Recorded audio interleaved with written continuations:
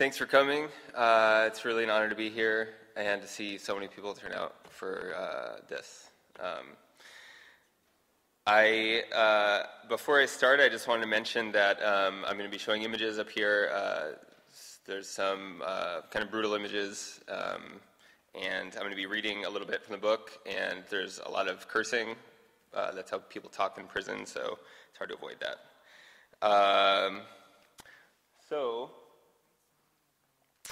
In 2014, December 2014, I applied for a job as a corrections officer with Corrections Corporation of America.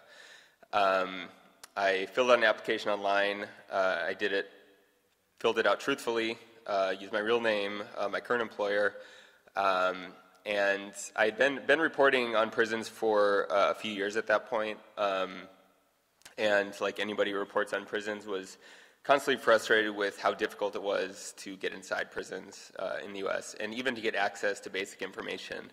We have, every state has laws about access to public records, and in many states, even to get departments of corrections to comply with those laws, you have to sue them. And with private prisons, it's much more difficult to get information. These are, private companies. They're not public institutions. So often, public records laws don't count. They don't take effect. But more importantly, since these companies had started in the 80s, we hadn't had a kind of up-close look of the day-to-day life inside of these prisons. So I wanted to figure out how to get inside. I applied for a job. I didn't think it was going to work, honestly, but it just took me an hour or two of my time. But within a couple weeks after filling the application, I was getting phone calls from Corrections Corporation of America prisons around the country, and I was doing job interviews. And these interviews, they weren't asking me why I wanted to work in the prison. They didn't ask me anything about my job history. I had no indication they even read my application. It was like they were trying to kind of sell me the job. The job in Louisiana was $9 an hour.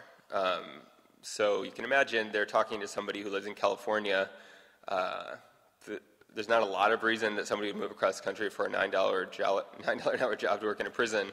So they're kind of trying to sell me on the job, and the interviews were kind of generic, like could have been a Walmart interview, like how do you work with others, if your boss tells you to do something you don't want to do, how do you respond, that kind of thing.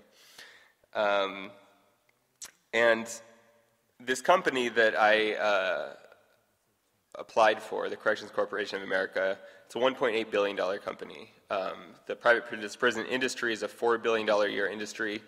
About 8% of the prison population is held in these prisons, and 2/3 of the immigrant detention population are held in prisons or detention centers run by private companies. So I moved to Winnfield, Louisiana. It's a town of 5,000 people. The average household income is $25,000 a year. The last sheriff before I was there was locked up for dealing meth.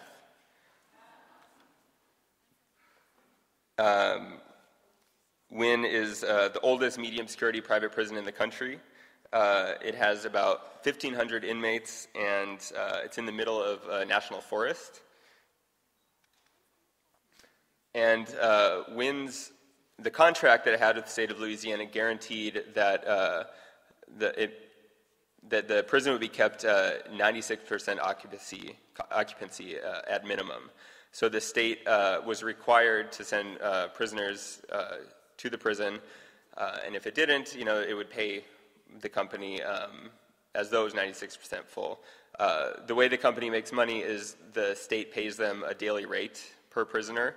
In Louisiana, it was $34 per inmate per day. In California, it's around $80. It depends on the state. And the company's also traded on the New York Stock Exchange. So I spent 4 months total in the prison. I went through a month of training and worked there for 3 months. I had this watch that I bought for like $35 on the internet that has a camera. So I wore this in the prison and was able to take video. I also had this pen which recorded audio. And the pen I would leave running at all times. So later, when I would go back and listen to the recordings, and I couldn't obviously be taking notes the entire time I was there. I would run into the bathroom when I could and jot down kind of important things, but I wanted to, not to have to rely on my memory later. I wanted that what I wrote to be verbatim dialogue. So in the book, everything between quotation marks is exactly what people said.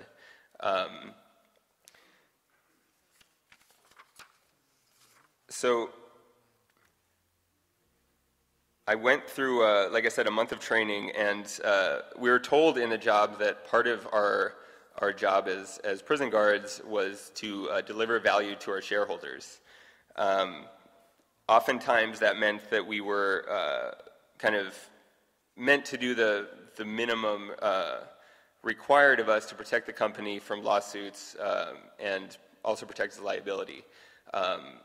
So I'm going to read a little section here that kind of touches on that. This was from my second day of training. Mr. Tucker asks what we should do if we see two inmates stabbing each other. I'd probably call somebody, a cadet offers.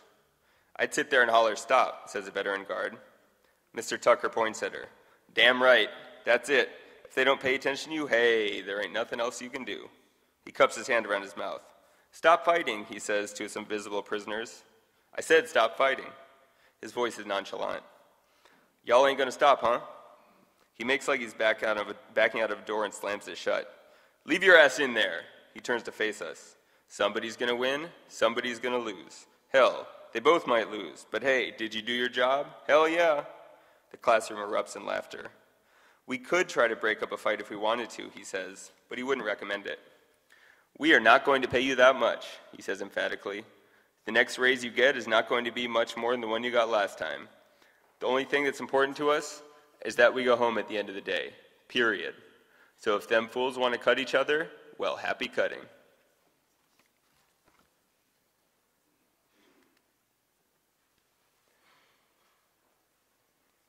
The Corrections Corporation was founded in the early 1980s, but it was not the first company to run a prison. For most of America's history, prisons were meant to turn a profit, either for private companies or directly for the state, especially in the South. So after I did this Undercover project, I spent 4 months in the prison. I then wrote a long article for Mother Jones magazine. And when I went to write this book, I decided that if I was going to really tell the story of for-profit prisons in the U.S., I had to go way back. And so I went all the way back to the American Revolution. And the way that I write the book is it's kind of set up in alternating chapters where I go into the undercover experience and then trace the evolution of for-profit prisons from the American Revolution through slavery all the way up to the present. One of the kind of big demands of the American Revolution was to change the criminal justice system and the mode of punishment by the British that was seen as, really brutal. People would be hanged, executed for theft, robbery. This was kind of the norm at the time. And after the Revolution, Thomas Jefferson proposed what he called penal slavery, which was where prisoners would be forced to labor for the state.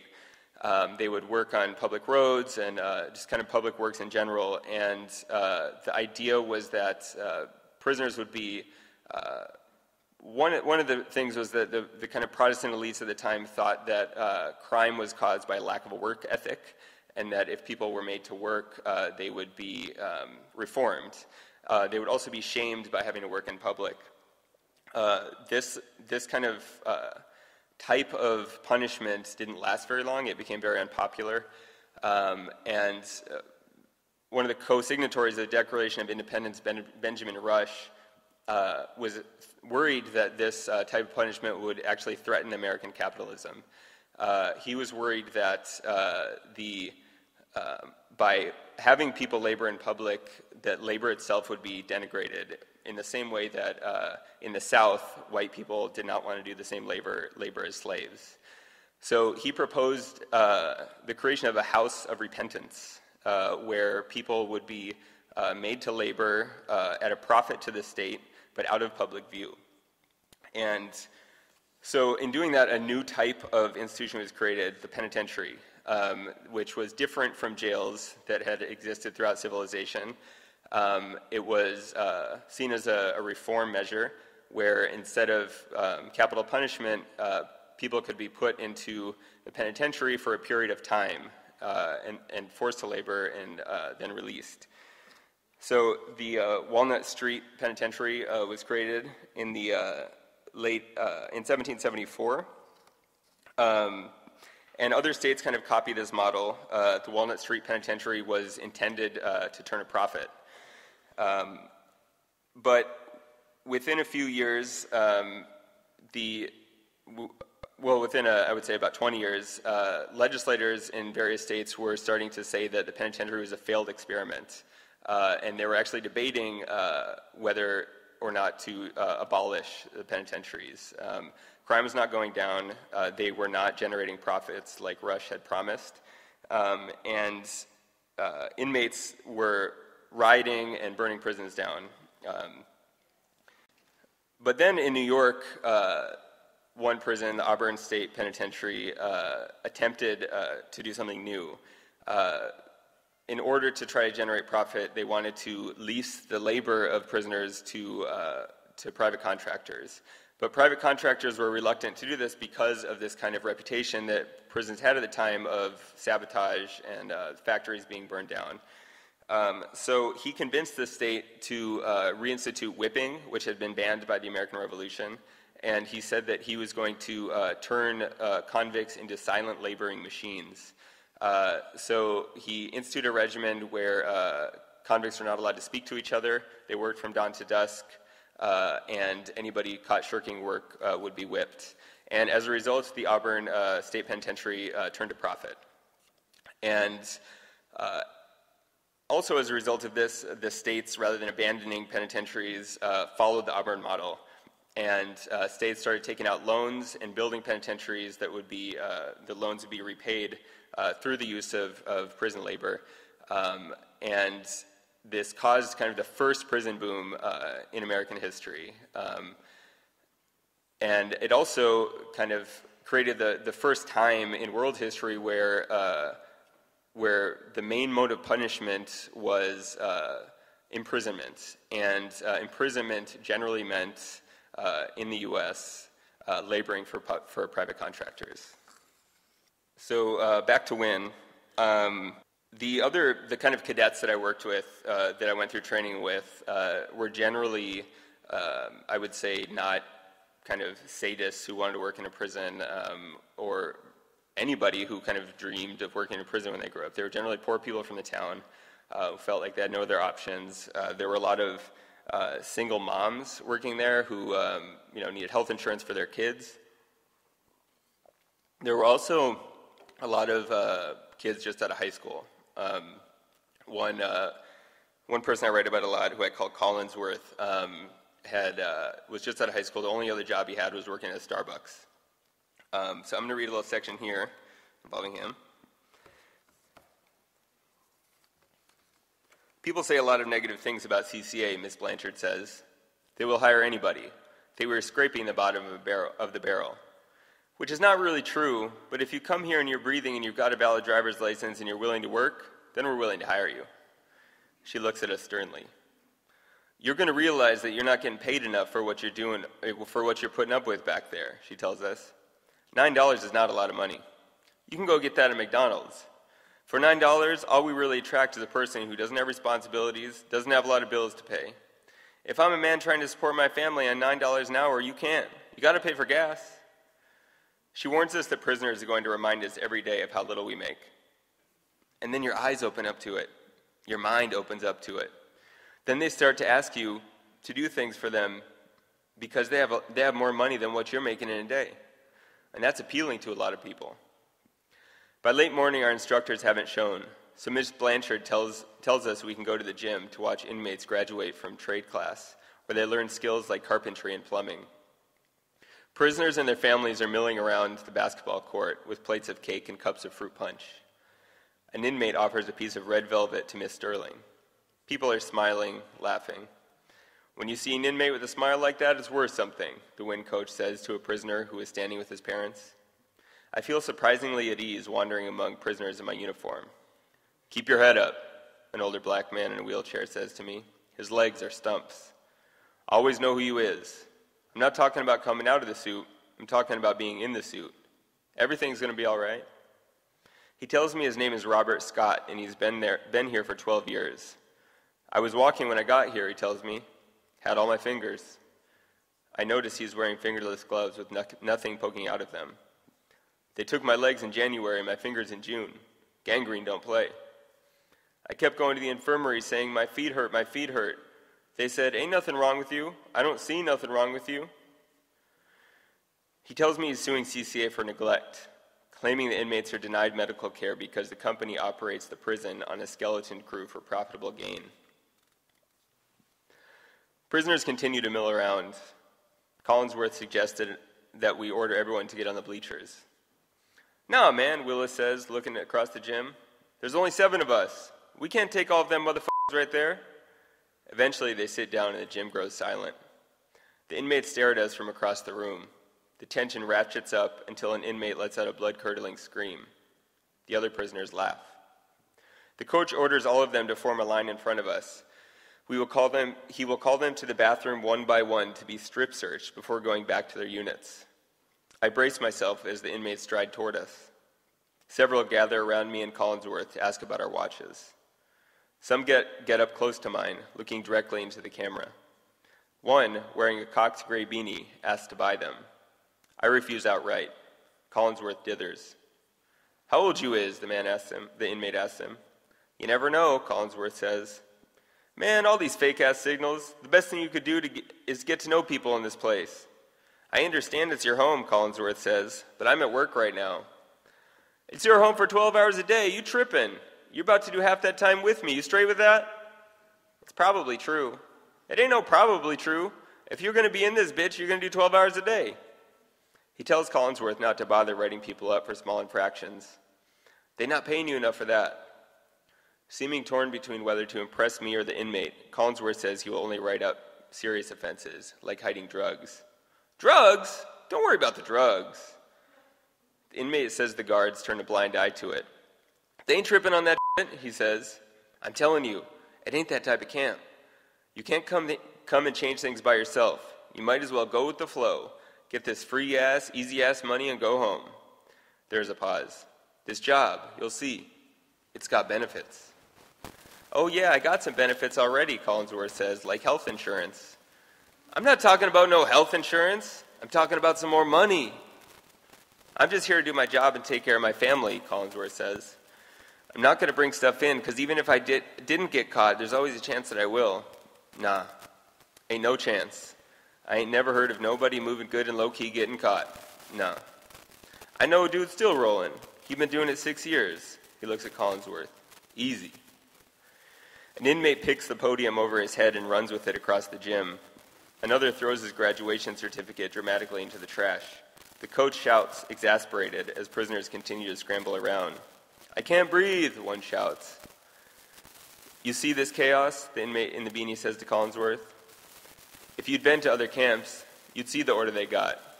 Ain't no order here. Inmates run this bitch, son.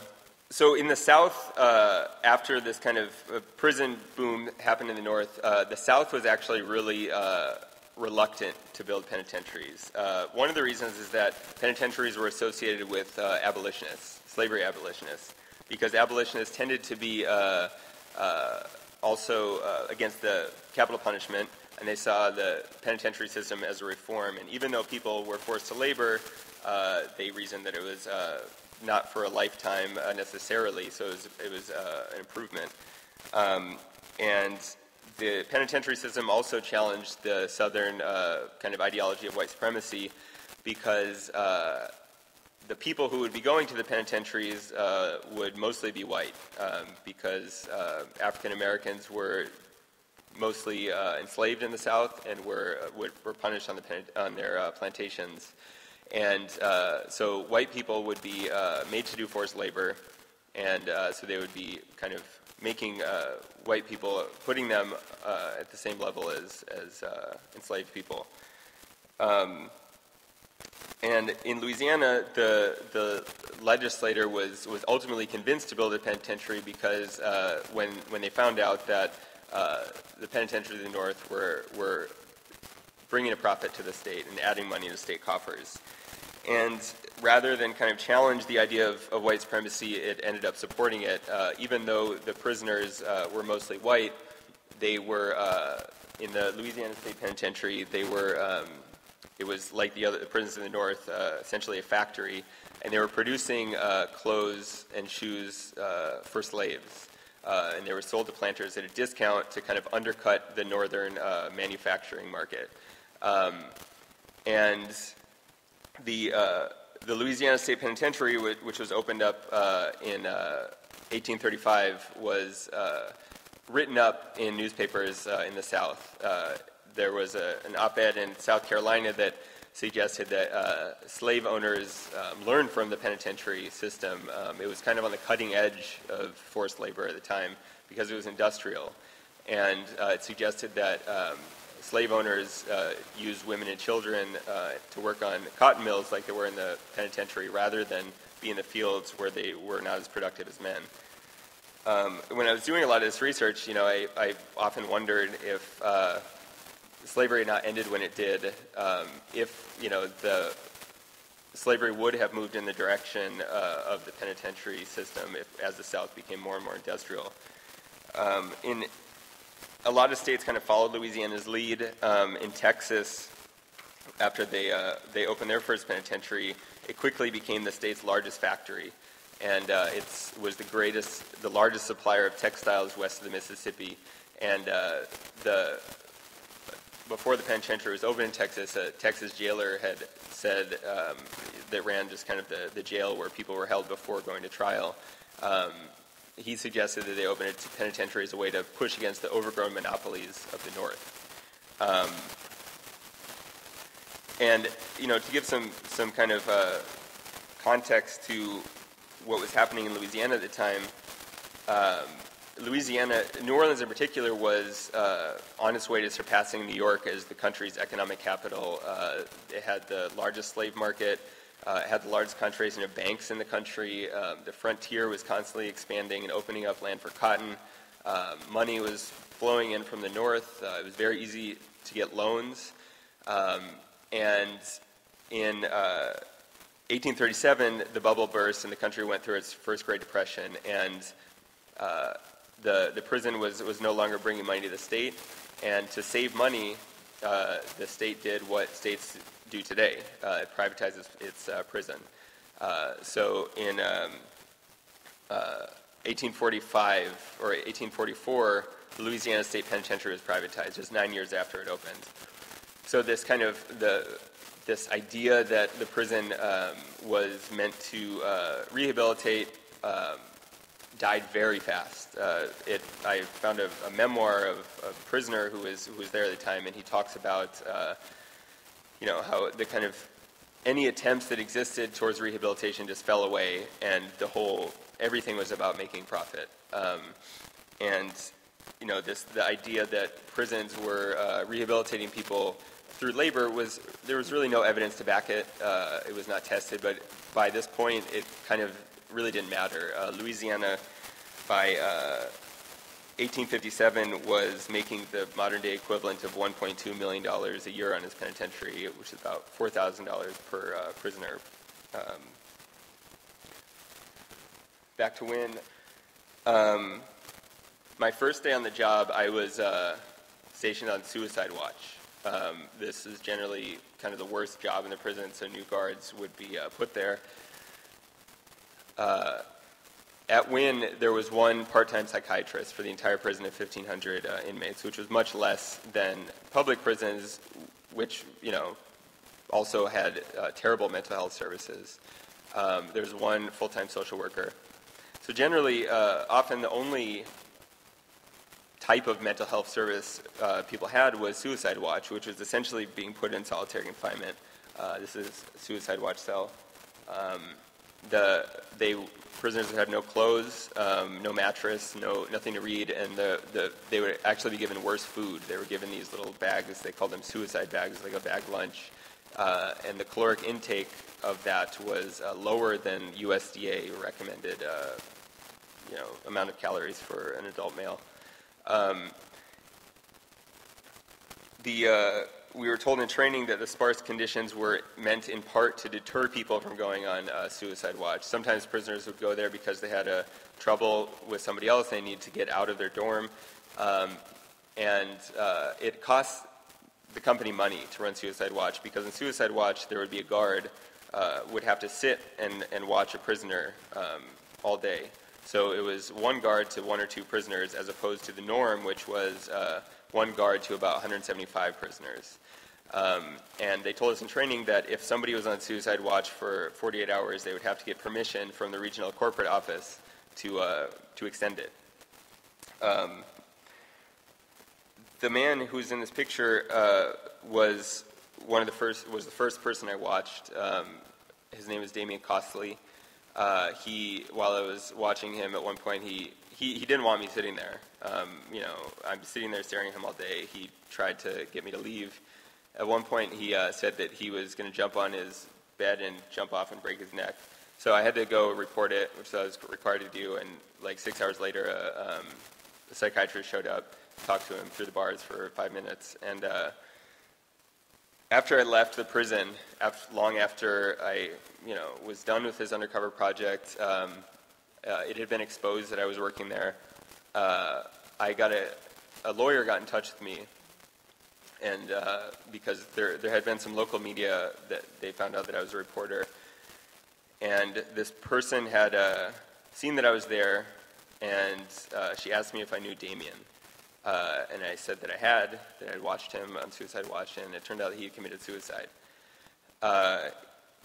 And Damien, when he died, he weighed 71 pounds. I learned later, I met his mother, I went back to Louisiana, she allowed me to look through all of his files and medical records, and he had been on suicide watch many times. He had also gone on hunger strike, or to back up, he was suicidal in part because he was in prison for shooting and killing a man after the man spit on him in some altercation. And he was dealing with a lot of guilt around it. He had told other prisoners that he was considering committing suicide. He told the social worker, and he went on hunger strike many times, demanding better mental health care in the prison. He didn't get it, and he committed suicide. I later did a public records request to the state of Louisiana and asked them how many people that year had committed suicide in the prison, and they told me 0. Now, CCA claims that their rate of suicide is lower than it is in public prisons. So what I found out was that when Damien hanged himself, he went into a coma and was sent to a hospital where he was for many days before he died. During that time, the warden granted him a compassionate release. And so when he died, he was not in the prison's custody. So the company was able to keep it off the books. During the Civil War, the state of Louisiana took the prison back over. It took it back from the private company, and it was using prison labor to do war production. And so as soon as the war ended, many rich men in the South, no longer had people that they were enslaving, and many of them tried to scheme a way to continue slavery. The 13th Amendment had abolished slavery except for punishment of a crime. And so in Louisiana, a man named Samuel Lawrence James thought to himself, before the war, the state was leasing prisoners why wouldn't they do it again? The economy of Louisiana and the economies of states throughout the South were in ruins after the war, and they needed to save money wherever they could. So Samuel Lawrence James proposed to the state that he lease all of the prisoners of the state and be allowed to use them as laborers. The state agreed. He bought a plantation called Angola. It was named after the country that a lot of the slaves had come from that had previously been there. Him and his family moved there, and they put prisoners to work on the field and lived a life identical to the life of slavery times. But mostly he used convicts on levees and railroads. He found that it cost a 20th of the rate of free laborers using prisoners. And this actually was illegal in Louisiana. He was only allowed to use prisoners within the penitentiary, and the state tried to stop him. They told him that he couldn't do that, and he just ignored them and kept his labor camps going. And he also was meant to pay the state, a portion of the profits, and this was happening throughout the South. The businessmen that were leasing prisoners would pay a cut to the state, so the state was also making money. But James did not do that. He just didn't pay the state, and the state sued him, and he just ignored it, and eventually they backed off. He had become one of the most powerful men in the state of Louisiana. He leased prisoners for about 30 years. He'd become untouchable. And, states throughout the South were making tons of money off this system. The U.S. Commissioner of Labor reported that states using convict leasing were making 4 times the cost of running a prison. Alabama at one point was making 10% of its state revenue from convict leasing. In all the historical research I did, the thing that really shocked me the most was learning that convict leasing was more deadly than slavery, and it was on par with the death rate of the Soviet gulags. The average annual death rate throughout the South was 16 to 25% prisoners dying every year. In some places, it was as high as 40%. In Louisiana, during the reign of Samuel Lawrence James, the 30-year period that he was leasing, about 3,000 prisoners died. In slavery times, there was very few slave owners that had more than 1,000 slaves, and there's no record of any letting that many enslaved people die.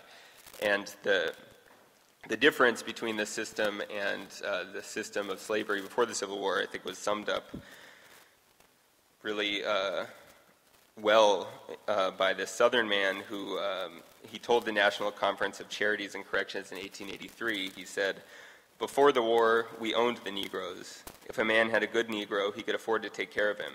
If he was sick, get a doctor. He might even put gold plugs in his teeth. But these convicts, we don't own them. One dies, get another."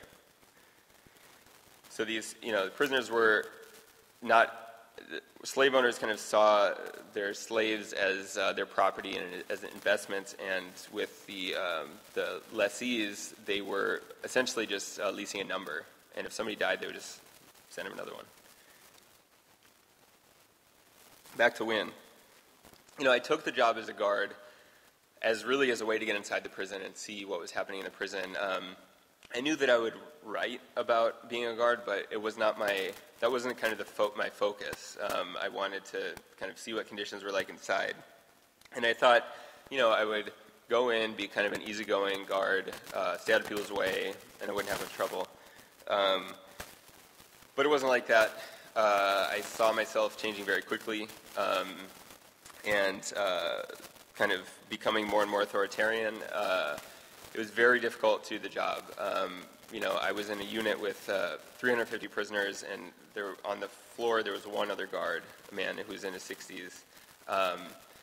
And it was literally impossible to do the things that we were supposed to do. I quickly got kind of wrapped up in kind of complicated web of power that exists in the prison and petty battles with prisoners. This prison, for 1,500 inmates, there was 24, 25 guards in the prison at one time. So this is one of the ways the company makes money. The staffing is kind of the main expense of running a prison. So they paid the guards low and, kept staff low. I would go home at the end of the day, and the longer I was there, the kind of more ashamed I felt after going home of the person I was inside, and I felt that these kind of two people were becoming more and more different. So I'm going to read one more scene here. This is after I'd been on the job for a few weeks. I was trying to figure out what this balance, between being firm and, just humane. And for some context, I had a conflict a couple days before I really blew up on a prisoner for the first time and just kind of snapped and shouted at him. And then kind of reconciled with him. I call him in the book Pink Shades. My reconciliation with Pink Shades encouraged me. Every time I have a problem with a prisoner, I try the same approach, and eventually we tap knuckles to show each other respect. Still, these breakthroughs are fleeting. In the moment, they feel like a glimmer of a possibility that we can appreciate each other's humanity. But I come to understand that our positions make this virtually impossible. We can chat and laugh through the bars, but inevitably, I need to flex my authority. My job will always be to deny them the most basic of human impulses, to push for more freedom. Day by day, the number of inmates who are friendly with me grows smaller. There are exceptions, like Corner Store, but were I to take away the privileges Bakel and I have granted him, I know that he, too, would become an enemy. My priorities change. Striving to treat everyone as human takes too much energy. More and more, I focus on proving I won't back down. I am vigilant. I come to work ready for people to catcall me or run up on me and threaten to punch me in the face. I show neither fear nor compunction. Sometimes prisoners call me racist, and it stings, but I try as hard as I can not to flinch, because to do so would be to show a pressure point, a button that can be pressed when they want to make me bend. Nearly every day the unit reaches a crescendo of frustration because inmates are supposed to be going somewhere like the law library, GED classes, vocational training, or a substance abuse group. But their programs are canceled or they are let out of the unit late. Inmates tell me that at other prisons, the schedule is firm. That door would be open and everybody would be on the move, an inmate who's been incarcerated throughout the state says. Here there is no schedule. We wait for the call over the radio, then we let the inmates go. They could eat at 11:30 a.m., they could eat at 3 p.m. School might happen, or maybe not. It's been years since Wynn had the staff to run the big yard. Sometimes we let the inmates into the small yard attached to the unit. Often we don't. Canteen and law library hours are canceled regularly. There just aren't enough officers to keep everything going. Guards bond with prisoners over their frustrations.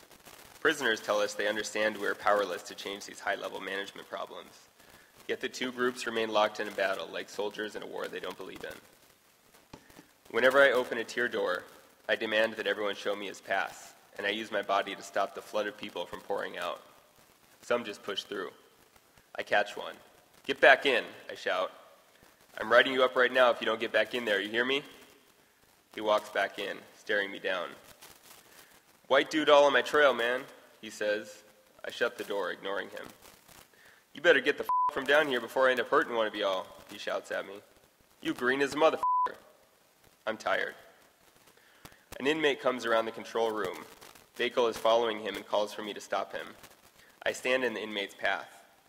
I know him, the one with the mini dreadlocks. I feel threatened, frankly, whenever I see him. This way, I say, pointing back to where he came from. He tries to walk past me. I lock eyes with him. This way, I command. He turns back and walks slowly away. I walk behind him. He stops, spins around, throws his hands in the air and shouts, "The fuck off my trail, dog." I know he's testing me. I open his tier door. He walks in, stands just inside, and stares me down hard. I grab the door and slam it shut. Bang! In his face. I turn and step back into the throng of inmates milling around the floor. "Motherfucker's going to end up dead," he shouts after me. I stop and turn around. He just stares. I grab the radio on my shoulder and then pause. Was I ever taught what to do when something like this happens? I know how to press the button and speak into the radio, but whom do I call? I think of King, the officer who'd smashed the kid's jaw. Sergeant King, could you come down to Ash? I say into my shoulder. En route. When he arrives, I take him to B1 tier. I find mini dreads. He needs to get locked up, I say, looking him in the eyes. King cuffs him. I tell him the inmate threatened my life. He needs to go to SEG. What happened? I ain't said nothing, the inmate shouts. I walk away. I go back to chasing the others into their tiers. What'd you lock that dude up for? An inmate asks me. Dude was about to go home, another says. He ain't gonna go home now. I walk away unyielding. In the back of my mind, however, there is a voice. Did you see him say anything? Wasn't your back turned? Are you sure what you heard? It doesn't matter, really. He wanted to intimidate me, and it was about time I threw someone in the hole. They need to know I'm not weak. Towards the end of the 20th century into the 1910s and 1920s, states in various ways kind of became jealous of the profits that private companies were making. And at this time, these were not just planters, they were major corporations like the U.S. Steel Company, the first billion-dollar company in the world. They were using thousands of convicts as slave labor. And so the states started to cut out the middleman, and they start buying plantations of their own or coal mines. And they would put the prisoners to work on the plantations and take all of the money, themselves and put it directly into their treasuries.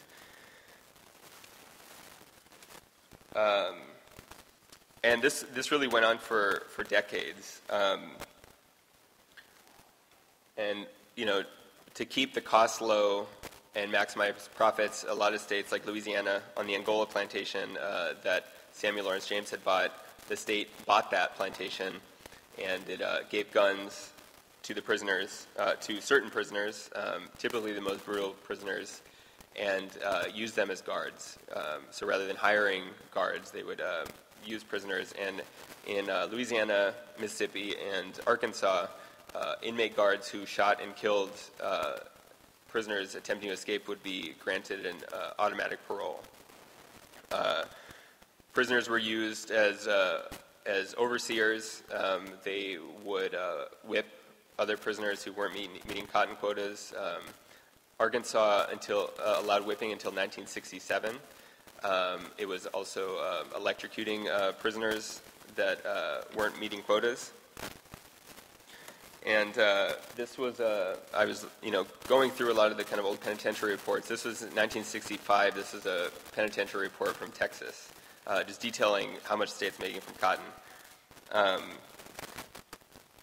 And this is the world that Terrell Don Hutto, co-founder of the Corrections Corporation of America, started his career. It was in this world. He was a warden in 1967 of a plantation prison in Texas called Ramsey. It was the size of Manhattan. This is the prison. He lived on the plantation with his family. He had what they were calling houseboys. These were prisoners, almost always black, who served him and his family, unpaid, of course. And I found some of the regulations that the state had around the use of houseboys by wardens, and they kind of echoed the fears that slave owners had of their house slaves. Hutto's wife, for example, was not allowed to be overly familiar with them. They would do the family's laundry, but they were not allowed to wash her underwear. They were not allowed to sit with the family and, have normal conversations with them for fear they would lead to impertinence. Hutto did such a good job at Ramsey that he was hired by the state of Arkansas to run their entire prison system, which consisted of 2 plantations. So he went there in 1971, and he started a prison rodeo where the public would buy tickets, and prisoners would do these rodeo games like trying to pull a poker chip off of a bull's forehead for a cash prize. Prisoners were getting gored. And Hutto ran that system. It had kind of gone into the red, and he brought it back and ran it at a profit. And he was really the last person to run a public prison at a profit. When he left Arkansas, the prison population in the United States just skyrocketed. And as a result of that, and also as a result of some lawsuits, the prison situation in the South changed a lot. There are still a lot of prisons that are run as plantations, but they're not run at a profit. Prisoners are generally not all forced to work. They're not working from dawn till dusk. They're not being tortured for, not meeting labor conditions. And by the way, a federal judge had condemned Hutto for using torture. Like prisoners who refused to work would be put in solitary confinement naked. So prisons went from this kind of labor camp situation to being kind of human warehouses, kind of what they are today. And so just a handful of years after Hutto left the Arkansas system, which he was running at a profit, a couple of businessmen approached him. He had been known for running prisons as a business for the state, and they proposed this idea of creating the Corrections Corporation of America. Towards the end of my time at Winn, the prison became really chaotic. It was the most violent prison in Louisiana. It was, in a 4-month period, there were about 200 weapons found. This was 23 times more than Angola prison, which is now the state's maximum security prison. Everybody, the state sent people in, the company sent in these guys. They're the special operations response team. They're kind of a SWAT-like team to try to bring the prison in order. They didn't, the way they were dealing with the problem is kind of bringing these guys in to crack down rather than, providing some of the services that prisoners wanted or raising pay of staff and that kind of stuff. Everyone really, in the prison, one of the things that really surprised me about it is that across the board, people despise the company. Guards and prisoners would kind of bond over this. After I left, I wrote the article. A few weeks later, the Obama administration announced that they were going to stop using private prisons. And the day that he made that announcement, this is what happened to the company's stock price. It dropped by half. When Trump won the election, the day that he won, the chart looked like the opposite of that. It rose more than any company in the stock market that day. And right after he was inaugurated, his Justice Department, reversed the Obama-era decision. The company is now doing better than it was, before Obama's decision. But when I was in the prison, I had my main work partner. His name was Dave Bakel. He was constantly frustrated. He was always blowing up. And one day he said to me, "I wish an investigative reporter would come and investigate the prison." So after I left, and I went back to Louisiana and met him, and this is what he said.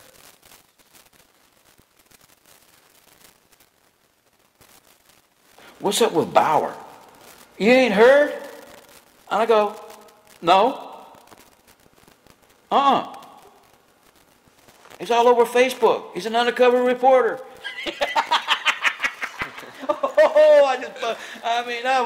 That was so funny.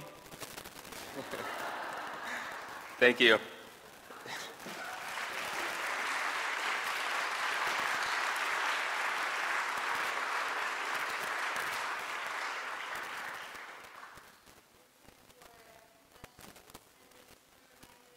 The microphone, if you have a question, keep it brief and keep it in the form of a question, and Shane will answer it for you. Yeah. I've got a lot of questions. I could talk to you for hours, but I'll make it brief. I have a question about selection process. Mm-hmm. Who went there? How long did they stay? Mm-hmm. And the second question is, how did you deal with the authority figures as a hidden, reporter? What was it like for you to do with all that? Yeah. It was only 4 months, but still. Yeah. So it was a medium security prison. So it was a range of people that were there for too many DUIs to people who had been convicted of murder, who had been in higher security prisons but worked their way down through the system through good behavior. So it was kind of a broad mix. Some people were there for selling drugs, rape, these kind of charges. But I don't know of any particular reason they would be sent to that prison versus another one. It was still a state prison. Even though it was privately run, it was still, on the same level as the other prisons in the state. As far as how I dealt with, so you're asking, being undercover, how did I not expose myself? So a ground rule that I had from the beginning was that I would never lie. But I would not necessarily, need to offer information about myself. So I wasn't going around saying I was a journalist, obviously. But if somebody had said, "Hey, are you Shane Bauer? Are you a journalist?" then I would have said yes. But generally, I kind of just didn't say too much. Kind of hung back, and I'm from Oakland, California, or I live there now, but I'm from rural Minnesota. I'm not from the South, but that world of kind of rural America is not foreign to me. So I could kind of lean on that, aspect of my personality. But I think that world in the kind of macho culture, rural America, men kind of don't say a lot. So I could just kind of just be stoic and not really say much. But sometimes little things would kind of raise flags that I wouldn't think of. Like I would, when I was in training, I would bring a sandwich to lunch, and a lot of the other cadets would bring pizza pockets or chips and dip. And I had a sandwich one day, and this other cadet, I had tomatoes on it, and she was like, "Oh, fancy, tomato." But mostly, the thing is nobody's proud of working there, and I think nobody pries too hard. So if somebody would, one time I kind of was feeling a little comfortable, and I talked about going on a backpacking trip in California, and one of the people I was training with was like, "Why are you here?" And I was just like, "You never know where life's going to take you," and that's kind of it, and they wouldn't push further, so. I'm a little familiar with Walla Walla because my mother's uncle was warden there. And I'm familiar a little bit with Shawshank because I used to staff the corrections committee of the Maine state legislature. And we would do field trips to different prisons there. And the warden would come to the meetings. So I wonder if other states have state legislature oversight of the prisons in their states. Yeah, they do. And this is the thing, okay, first of all, I guess I haven't said this, but I focused on, my undercover thing was in a private prison. This doesn't mean that I think state prisons are great by any means. Prison conditions are dismal across the United States, and there are certain issues that are particular to private prisons, but a lot of the things that I write about in the book, could have happened in a publicly run prison. The other thing is the states are ultimately responsible for all of this stuff. The states oversee these prisons. They are state prisons. So sometimes, it's the blame all gets kind of put on the company. I mean, it's also the companies are running them. Of course, they're responsible, but it's not as if the states are innocent in this. They're still their prisons. They're outsourcing. So they're supposed to oversee the prisons, but usually they don't really. I think it varies state to state. I think some states actually have state representatives in the prison, but at Wynn it was not like that. It did get so chaotic and violent that the state threatened to pull the contract at one point, and they did take over the prison for a week while I was there. But then they left, and it just kind of went back to how it was. Hello. So I'm just wondering if you've spoken with any activist investors for CCA. Yeah, I did. I actually I bought a share myself and went to a shareholder meeting. Long after I had been undercover. So after I was at the prison, I tried to, I reached out to the company quite a bit. I wanted to interview them. None of the corporate executives would speak to me, and even the company spokesperson I never spoke to. It was strictly by email. He would not speak to me. So I actually contacted Hutto. He's still alive, the co-founder who ran the plantation. Told him I emailed him and said, I'm writing a lot about your life before CCA and your career before that. I'd like to meet you. And he wrote me back the same day and was like, sure, happy to. And I told him who I was, like, I'm the guy who wrote that article about Win. I'm sure you know me. And I bought a plane ticket, and then he backed out at the last minute and would not respond to my emails anymore. So I bought a share. I went to Nashville about a year ago, and there were, the thing is the shares are mostly owned by either the small percentages by the board members, also mostly by banks and mutual funds. There's not many like individual investors. So the shareholder meeting was almost all the board, which by the way, some of the people on the board, Thurgood Marshall Jr. is on the board of CCA. He gets like $120,000 a year for being on the board. But most of the people there were members of the board, but there were a couple activist shareholders. One named Alex Friedman, who has been pretty dogged. So the reason I went is because, shareholders get to ask a question. So it was my chance to kind of, talk to them or ask them a question. The CEO was there, Damon Heininger, all these people who I knew who they were but had never met them.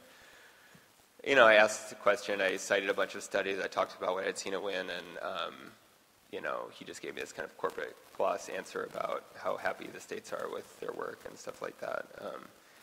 But activist investors hold a 10% stake, or is it institutionally held? No 10% stake. Alex Friedman there was some kind of, most of them are one share, but he had a certain number that allowed him to I think make proposals or something like that. But it wasn't the kind of activist shareholders that can actually steer nobody owns enough to steer the course of the company, anything like that. Yeah.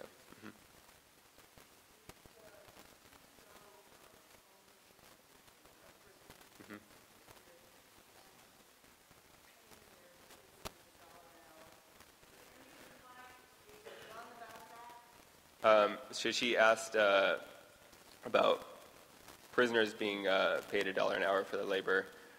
You were asking specifically in the GEO prisons? Yeah. Well, this is not limited to private prisons, and $1 an hour, frankly, is much higher than most prisoners make. Generally, it's 10 cents. Some states it's nothing. In California, inmate firefighters make $1 an hour. There was just a huge hunger strike, a prison strike across the country where prisoners were demanding what they called an end to prison slavery, and there was a list of a bunch of demands, but labor was a big one. They were demanding to be paid a living wage. There's...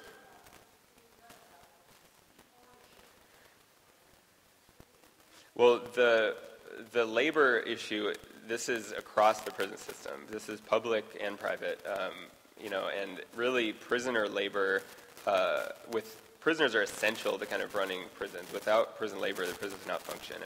The prison I was at, they're janitors, they're cooking, they're doing the laundry. In some prisons, they're making, goods. Prisoners are pushing from the inside. There's definitely activists outside working on it, but I haven't seen any major changes yet.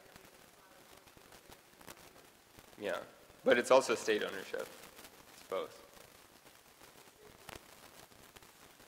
They're, I think, pretty unwilling to change it because they're, if they were paying, I think their rationale is if they're paying prisoners, living wage, then prisons are going to cost a lot more money to run. And, unlike most of American history where prisons were making money, including state prisons, now they cost tons of money. So, states are trying to also save money where they can. I'm just curious if there's any kind of NDA, like non-disclosure agreements. They seem like a pretty big target. Yeah. I did not sign a non-disclosure agreement. Has that changed? I'm assuming from the reporting, so has that changed? I'm not sure, but I do know that the prison I was in, after I left very suddenly, and I guess I won't say exactly what happened to not spoil it, but I left quickly and fled the state to Texas. Weirdly, it was like the closest place to flee to. And I did talk to people there after, and they said that they sent an investigator from the corporate office to kind of dig up whatever they could on me. And they also got the guards all to do fresh background checks. I don't know if they signed NDAs, but there was this kind of, in that prison, there was an effort to kind of see what was happening, but yeah. What's that? Oh yeah, the story is in the book. All of these stories are in the book. Hi, Shane. I'm here with the Human Rights Defense Center. So is it okay if I clarify about the shareholder activism? Yeah. So Alex Friedman is actually with the Human Rights Defense Center / Prison Legal News, and we have an active campaign right now to try to expand his shareholder activism against CCA, which has rebranded itself as Core Civic. So if you're interested, check out that project because we are making some moves about it. Thanks. The other thing that I came up here to ask was, you talked about in the beginning a little bit about how private prisons, unfortunately, are not beholden to public records. Can you talk at all about any changes that might be coming up on that? Because that seems pretty irresponsible to have these private companies that are just allowed to run freely without a lot of oversight. Yeah. I do know that there have been attempts. I don't know the current status, but I know that Alex was at one point a part of push, and actually at the shareholder meeting, that is something they raised. That they were pressuring the company to kind of stop lobbying to block these bills. What's the name of do you know the name of the bill? The private prison bill that's coming up? Right. Yeah. Well, I know there was an effort before in the past that was shot down, and Core Civic lobbied pretty hard against it. But the idea is that private prisons should be subject to the same public records rules as public prisons. But I don't actually know the current status. Maybe it comes up every single session, and every single session, GEO, which is another private prison group, and CCA just lobby hard against it. So I wasn't sure if you knew of any. I don't know the current changes. status now. Yeah. Unfortunately, yeah. What were shakedowns like for you? Man. Okay, there's different types of shakedowns. So when we're in training, they would often bring us in, the trainees, to do shakedowns just because they were so understaffed, and they would kind of use us to do this. So the way this prison was set up was people weren't in cells, they were in dorms of like 44 guys to a dorm. So each guy would have a bed and a locker. So we would go in, and prisoners would all be put in the TV room, and then they would be brought out one by one, and we'd have to strip search each of them. It was so kind of routine and formulaic. It was really bizarre and disturbing, especially the first time I did it. And then we basically go through all their stuff, have to search their lockers. The first time I did it, this was, I didn't really talk about this, but I'd been a prisoner for 2 years in Iran, and I remember when I would leave my cell to go outside and come back, and it was all tore up, and that's like the worst feeling. So I would go through their lockers and then put everything back right where it was, and the guard that was kind of over us was like, "Don't do that. Just like leave it out." And we're supposed to just find contraband or whatever. So it was one of those times where I was like, okay, I am actually a guard, and I'm like, there's only so much that I can I can like find some lunch meat they stole from the cafeteria and put it in the back, but there's not a lot I can do. But one time that really was a pivotal moment for me was we were searching one of the tiers in the common area, and I was just kind of doing this like perfunctory search, and I went under there's a water fountain, and I reached under it, and my hand landed on a cell phone. But the prisoners were there, like there were prisoners standing around, and this is like my first week on the job. So one prisoner saw me there, obviously he knew the phone was there. And so I had this kind of like moment where I was like, what do I do? And there was this kind of debate in my head. There was like the former prisoner, which is the person that I actually was, and then I was just in this kind of guard role. And as a prisoner, I would have done anything to get a cell phone, and I would have never snitched on another prisoner taking a cell phone. And I knew that if I left the phone, that guy would see me, and that would kind of ease my relationship with the prisoners, because they would know that I didn't take it. But at the same time, when I started the job, I think that this is normal for anybody starting the job, there's kind of like, you're getting pulled in two directions. The prisoners are trying to get you to give allegiance to them, and the administration is doing the same. And the administration is suspicious of every new guard. Like when I was in training, this instructor, one of the supervisors said, half of you are going to be dirty. So I knew that if I took the phone, it would alleviate that suspicion. They would know I was on their team, which would also help me not blow my cover. And it was my job, and I had gone in with the intention that I'm going to do this job the way it's supposed to be done, which was partially for the story, but also protected me legally in some ways. So I took the phone, and I really had a hard time after that. I felt guilty about it, but also the prisoners hated me, so I really had to deal with that for a while.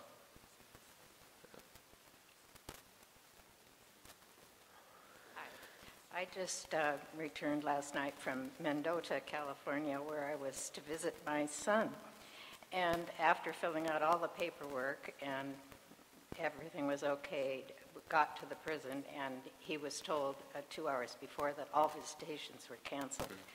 So I had gone all that way for naught. My question to you was, did you have visiting regulations at Winn? I never worked in visitation, so I actually don't know a lot about how that worked. I would send, they would call the unit and say, send this person, and I would just send them off. But that was really it. Yeah, okay. We were told it was because they were going to be doing work on the water tower. Now, what that had to do with prisoners, but you're at that, to the mercy of them. Yeah. So we turned around and came home. Yeah, there would be times when the prison was locked down, which meant that prisoners could not leave their dorms. They couldn't go to the cafeteria or visitation or anything. And sometimes that would be because there was a big stabbing, but sometimes it's just because there weren't enough guards. There wasn't enough staff, and they couldn't run the prison. Yeah. But I don't know what they told people coming to visit. Right. Thank you. We've got time for just one or two more. So how did it change you as a person to go undercover, be a guard? I heard it's a really tough job to do, to be a guard. Yeah, at the time, it changed me a lot while I was there. I write about this a lot in the book, this kind of evolution that I went through. And it got to the point where I did leave suddenly, but I was really debating whether to leave at that point. It was like when I was there, I was hardly thinking about being a journalist anymore. I was just kind of obsessed with the dynamics in the prison. I don't know, I became a lot more authoritarian and I had to, I think pretty quickly, I realized that to do the job, at first I was trying to just do people favors and stuff like that. And then there would be a couple of people that try to, push me to do things that I couldn't do. And so I had to set a line, and which everyone has to do in prison, whether you're a prisoner or a guard. And once you set a line, you have to hold it. Because if you don't, then you're weak. Which then put me into conflict with people. And the first time I wrote somebody up, I felt really bad about it, and I was like, what's going to happen to this guy? He's going to get sent to segregation. And then pretty shortly after that, I just kind of had to turn that off, and turn off any kind of guilt that I would have. And I think that's just, you have to do that job, and I think I saw people who came into the job that couldn't do that, and they quit, you know. But I think the people that stuck around inevitably would kind of turn off this kind of more humane or human part of them, at least while they were inside. Hi. So I was wondering, you know, if you listen to all of this, we read your book, you watch documentaries about the 13th Amendment, and it makes you angry and you want to do something about it. In your opinion, what do you think is the best way to go about and really fight for prison reform? Is it simply writing and getting in touch with your Congress members and your senators? Is it looking through your mutual funds and divesting all of those funds and indices that carry shares of these private prison companies? What do you think, in your opinion, is the best way that we can fight for prison reform? I don't have the answer to that, to be honest. And I mean, I don't pretend to kind of, you know, be a journalist and like play all these roles. I mean, I try to be good at showing how terrible things are, but the solution, there's a lot of people working on that stuff that aren't me, but I know that there are, there are tons of activist groups. I don't know what they are here, but I'm sure there are a lot of them. There are groups on many college campuses specifically focused on private prison divestment. But, you know, the issue of private prisons is this is a symptom of a much, much bigger problem. You know, this is a symptom of mass incarceration. You know, private prisons started because states couldn't build prisons fast enough, literally, and these companies stepped in and did it. You know, so I focus on prisons in this book, but prisons are kind of the end of a problem, you know, and there are so many components to this. There's policing, you know, there's prosecutorial power is a major issue. Mandatory minimums is a major issue. Racism in American society is a major issue. Economic inequality. I mean, all of these things take us to this problem. And we can ban private prisons, you know, and should. But that's still just like one little piece. But, you know, I don't think that's such a hard thing to imagine. I mean, it was not that long ago that the federal government did that, and it was undone. But I don't know. I would just try to find out what people are doing here, and I don't know what they are. I'm not from here. Thanks to Shane Bauer for joining us tonight.